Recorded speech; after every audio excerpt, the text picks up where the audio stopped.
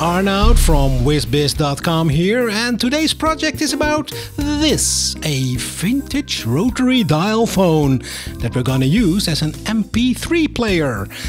I've called it a nostalphone because mine is filled with nostalgic songs and retro audio fragments, but of course it can play any MP3 or WAV audio fragment.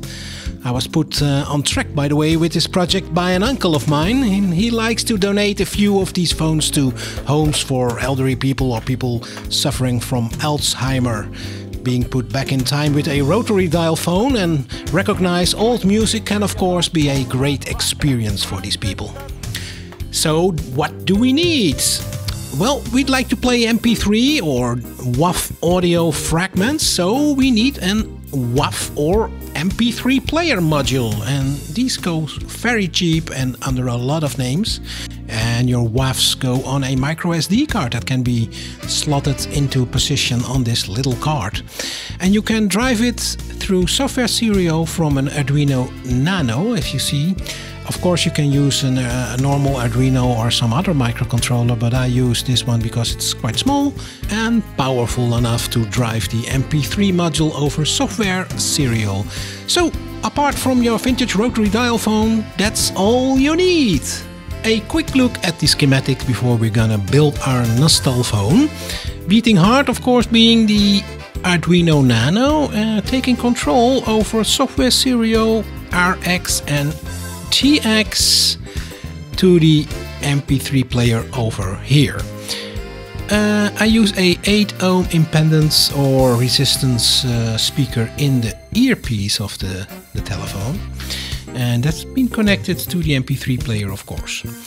5 volts has been provided by the Nano, and we can feed it with 5 to 9 volts.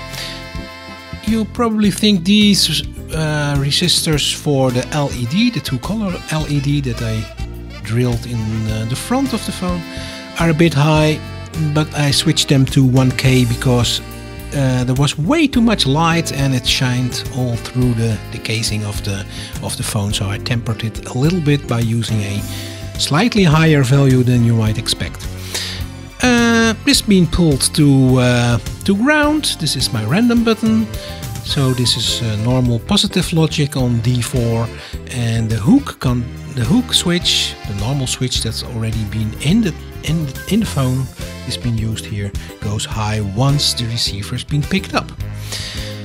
I use pull-up within my Arduino sketch for these two inputs, which read the dial pulses and the rotary signal. The rotary signal going low to common, which is being connected to ground, once you use the dial, and it goes high back again when it's idle. And when it walks back and you let it go, it gives pulses on the red wire, and we can read it into D6. So far for the schematics. Let's go real world and pick up the receiver so we can hear a dial tone, which is in fact the first WAV on the micro SD card. And we got a green blinking LED because we've picked up the receiver. Let's dial. Let's try if this works. And there you have it. Oh, this brings back memories. Next step may be soldering everything on a experimental board and stripping your telephone, bringing in the new goodies and transform it into an MP3 player like I did. Of course, anything goes here, and it just depends on what you find in the inner workings of your telephone. This, of course, is a Dutch T65 model, but in a moment I'll show you how to do it for a complete other vintage rotary dial phone. But first, let's demonstrate the finished project. A blinking LED after picking up the receiver, and the first number we dial gives the bank number, and the second or the last number we dial just addresses one of the songs within that bank. So we can up to we can address up to 100 fragments in this way, or a random one by just pushing this button over there.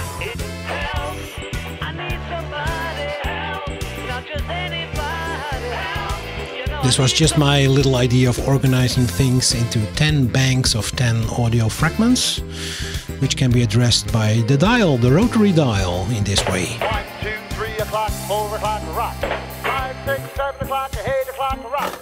And that's that. But hey, what is this? Oh, it's just another vintage phone. No, it's a complete modern phone, but it looks like an old phone.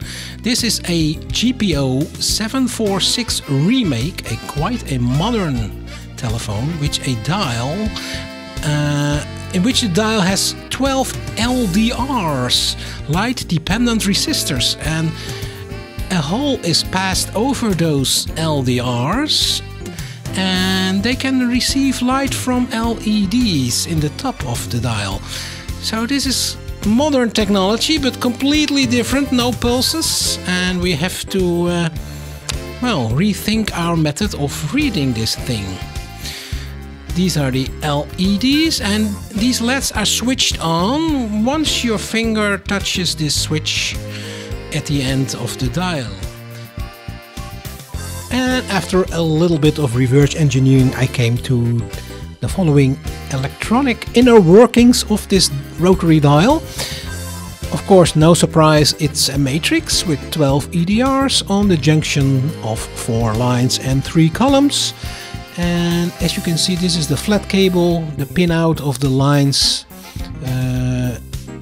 This is the column 1, 2 and 3, and 4 has not been used, and pins 5, 6, 7 and 8 are the 4 lines.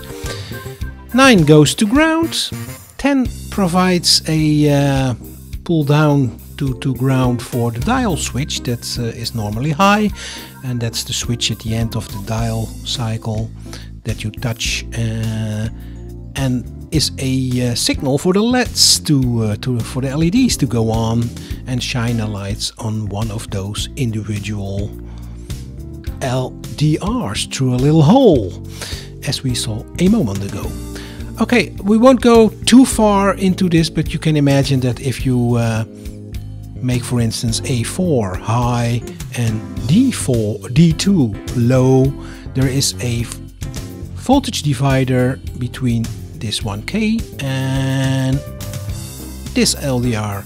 So with this LDR switching its resistance, if there is LED light being cast upon, you can read back the value in A7, and the same for column 2 in A6 and the third column in A5. Take a look at the sketch, how I did it. I was amazed that it proved to be quite easily in the end.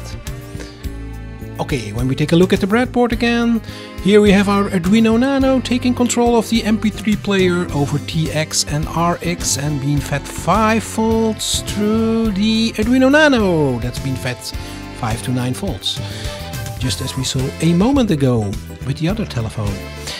This little switch here that you touch when you at the far end of your dial cycle is read through pin 10 of the flat cable here. Goes in right away. This is a little resistor that's in VCC for your LEDs, so it provides the light for the LDRs. And this 10K is a pull down for the switch. Here we have our 3 pull down resistors that can be pulled down in succession by D4, D3 and D2 during the scan. On the flat cable, of course, the 4 lines and the 3 columns that make the matrix with all the LDRs. And there you have it. You can use the normal speaker that's already in the earpiece there to connect to your MP3 player. So I've added a DC connector to the casing of the phone and some connectors to the hook switch and the LED, for which I've drilled a small hole in the front over here, as you can see. And all that's left is some final assembly, of course. Let's put the dial back. I've made some space in the original phone by stripping the original PCB from it. Let's reconnect and replace it with our own electronics. So we have another Nostal phone, or just a WAV or MP3 player as you like it. Well, that's it. If this videos were of any use or entertainment value to you, don't hesitate to give me a thumbs up. And I hope to see you soon with my next project.